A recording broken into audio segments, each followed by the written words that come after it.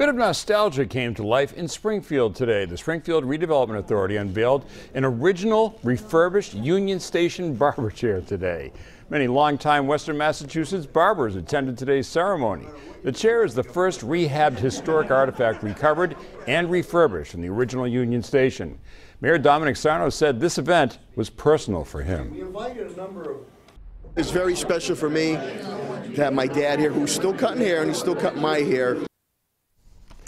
Congressman Richard Neal told 22 News one of his priorities is to preserve and restore many of the unique treasures that were part of the grand building's long history.